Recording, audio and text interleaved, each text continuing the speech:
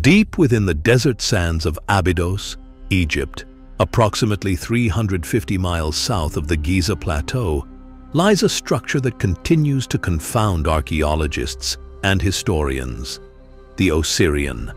Officially attributed to Pharaoh Seti, the first of the 19th dynasty, circa 1290 to 1279 BCE. This enigmatic monument presents a series of architectural, logistical, and hydrological anomalies that strongly suggest a far older and potentially pre-dynastic origin. The Osirians' mysteries challenge the conventional timeline of ancient Egyptian civilization and raise profound questions about the capabilities of cultures that may have predated the pharaohs.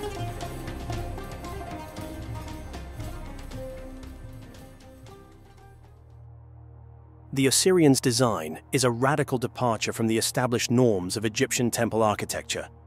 Throughout the Old, Middle, and New Kingdoms, Egyptian temples such as Karnak at Thebes, dedicated to Amun-Re and expanded over centuries, primarily from the Middle Kingdom onward, and the Luxor Temple, largely constructed during the New Kingdom by Amenhotep III and Ramesses II, adhered to a predominantly linear and rectangular layout.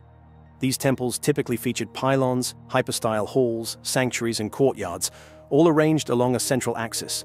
The Osirion, in contrast, possesses a unique L-shaped configuration, a feature not found in any other known Egyptian temple of the dynastic period.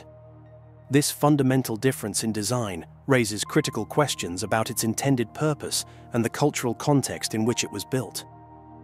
Was it designed for a different set of rituals, perhaps connected to a belief system distinct from the well-documented Egyptian pantheon? Furthermore, the Osirion's construction employs colossal rose granite blocks, some weighing an estimated 100 tons. These stones were quarried in Aswan, located over 200 miles south of Abydos.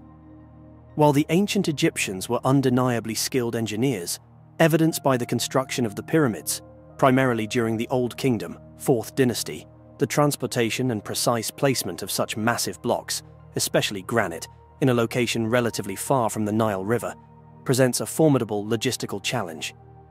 The Nile served as the primary highway of ancient Egypt, facilitating the transport of heavy materials. The Old Kingdom Egyptians, who built the Giza pyramids, primarily used limestone, which is softer and easier to quarry and work than granite.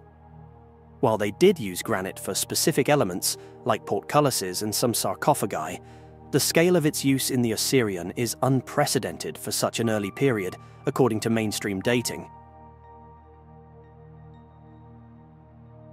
Granite, being an exceptionally hard igneous rock, requires specialized tools and techniques to shape and manipulate. While the Egyptians of the dynastic periods possessed copper tools, and later bronze, an alloy of copper and tin, becoming more common during the Middle Kingdom, the working of such large granite blocks with these tools, achieving such precision, remains a subject of intense debate. Some researchers suggest that the level of craftsmanship displayed in the Osirion points to a technology beyond what is currently attributed to the early dynastic or even Old Kingdom Egyptians. The Osirion is situated adjacent to the Temple of Seti I, a well-documented structure of the 19th dynasty. However, archaeological evidence, including stratigraphic analysis and the relative positioning of the structures, strongly indicates that the Osirion predates Seti's temple, potentially by centuries, if not millennia. Seti I, like many pharaohs, likely chose this location to associate his reign with the ancient sanctity of the Osirion, a practice common throughout Egyptian history. Pharaohs often built upon or near older sacred sites, drawing upon the perceived power and prestige of their predecessors, and attempting to establish a continuity of divine favor. Abydos itself was a deeply significant location, associated with the cult of Osiris, the god of the afterlife, from the earliest periods of Egyptian history. The early dynastic rulers were buried at Abydos, further emphasizing the site's long-standing religious importance.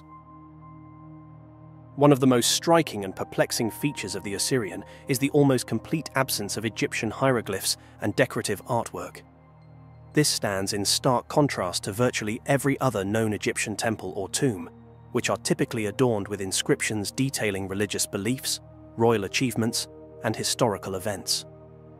Even when later pharaohs renovated older structures, they almost invariably added their own inscriptions, creating a palimpsest of historical and religious narratives.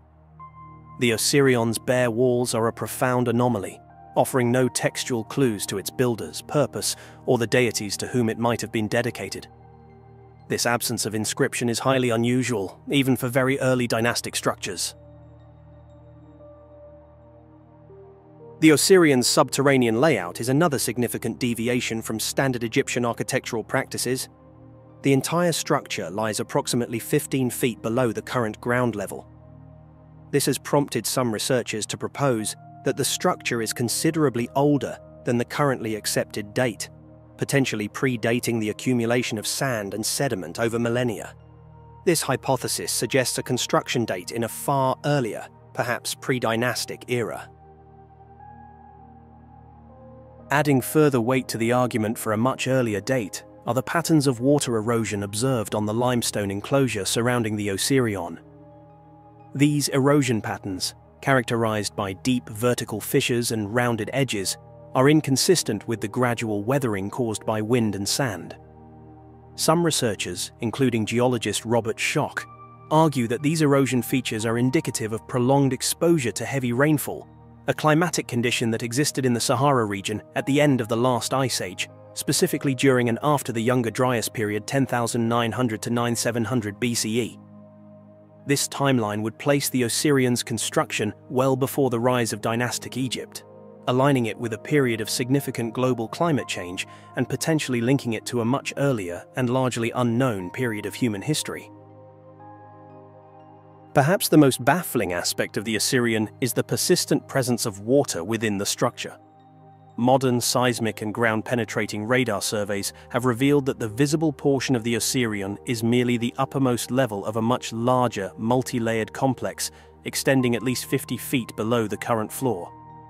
Subsurface chambers have been detected, but they remain largely unexplored due to the constant influx of water that fills the lower levels. The source of this water is a complete mystery. Despite repeated attempts to pump it out, even using powerful pumps capable of removing hundreds of gallons per minute, the water level consistently replenishes itself at an astonishing rate. Archaeologist James Westerman's extensive efforts to drain the structure have been met with persistent failure, leading him to conclude that the water is originating from within the structure itself, a phenomenon that defies conventional hydrological explanations, especially in a desert environment.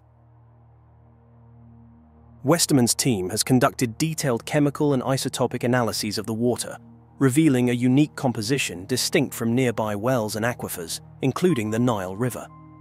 The water's isotopic profile suggests it does not originate from local precipitation or known groundwater sources. The water behaves in some ways like a geyser, exhibiting pressure and upward flow, yet there is no evidence of volcanic or geothermal activity in the area that could account for this phenomenon. Furthermore, the water inside the Osirion consistently maintains a temperature of 23.8 Celsius, significantly warmer than the water outside the structure, which measures 16.9 Celsius. This temperature differential violates the second law of thermodynamics, which dictates that heat cannot spontaneously transfer from a colder to a warmer body without external work being done. This implies the existence of an unknown heat source within the Osirion, further deepening the mystery. Westerman's anecdotal report of improved eyesight after regularly consuming the filtered water adds another intriguing, albeit scientifically unverified, layer to the puzzle. The Osirion of Abydos presents a compelling and multifaceted challenge to the established narrative of ancient Egyptian history. Its architectural anomalies, the significant dating discrepancies suggested by multiple lines of evidence, the enigmatic and seemingly inexhaustible water source with its anomalous properties, and the complete lack of dynastic Egyptian ornamentation all point towards a far older and more complex origin than currently acknowledged by mainstream Egyptology.